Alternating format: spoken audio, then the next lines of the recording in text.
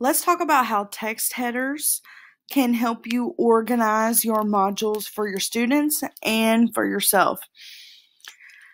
So text headers are essentially just labels that you put in your modules to organize things or separate them or categorize them. And you do them by clicking on this plus sign in the module. And then from the drop down, you pick text header, and then you can type whatever it is that you want it to say. For instance, in this Doll's House module, whenever we start, we actually do a little mini unit on Victorian era etiquette.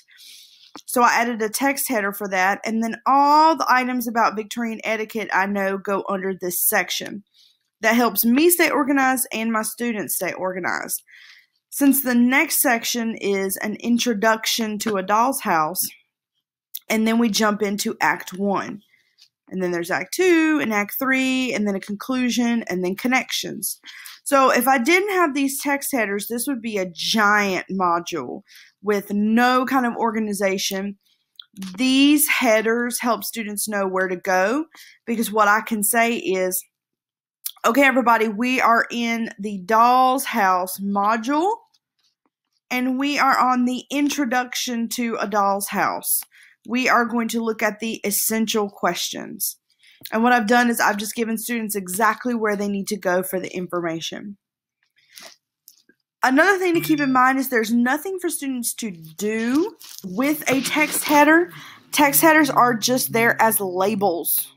Another cool thing that you can do with your text headers is you can insert emojis. So for instance, with this Victorian era etiquette, I added a little top hat. And this is actually really easy to do and can make it a little bit more fun. Act 1 of a doll's house is during Christmas time, so I'm going to see if there is a Christmas tree. So what you do is you're going to right click, and I have a MacBook, so you may not have this option if you have a regular computer. Click emojis and symbols, and then it's going to give you all the emojis and symbols, and it even has a search bar at the top. So I wonder if I type in tree, and there's a little Christmas tree.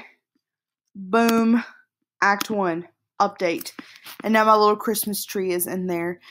And you can do this with a lot of different things. It makes it super cute and organized. It may also be good for smaller age students. Elementary school was the word I was looking for. I don't know why I said smaller age. Because you can say look for the top hat. Which can sometimes help our more visual learners. If you create a text header and you need to go in and edit it, you can just click on this stoplight on the 3 dots, click edit, and then you can change it to whatever you need to. You don't have to worry about these being too long because they don't sync to Power Teacher or your grade book. So they can be as long as you want them to be, and they also can have the emojis. Another thing that you can do to help your students stay organized is you can indent items. You can do like this. Click on the stoplight, the 3 dots, increase indent. And if I do that for all these items,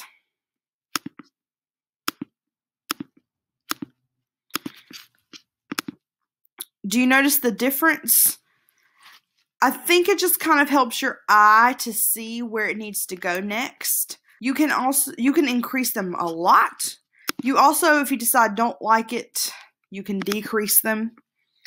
I think increasing them at least 1 indent away from your text headers just helps your eye to be able to kind of see, okay, this is different than the text header. I'm going to show you another example of how this organization can help you and your students stay organized. So if I go into this credit recovery course, you can see I used a hand emoji to say stop.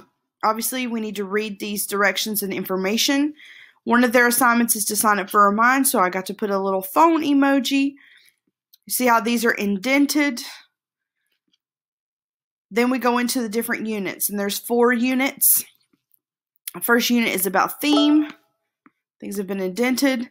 Then we go into grammar. We're going to fiction, nonfiction, and then the final step with the green checkmark emoji. So you can use these to really kind of organize yourself and spice up your Canvas page for your students. The only thing you need to keep in mind is emojis really kind of need to stay on the titles of your modules or the titles of these text headers. You can't put them on assignments and things. Anything that's going to Power School can't have emojis on it, or it's going to be ugly when it goes over to Power School. So we just use emojis and text headers and indents to organize and spice up our Canvas modules.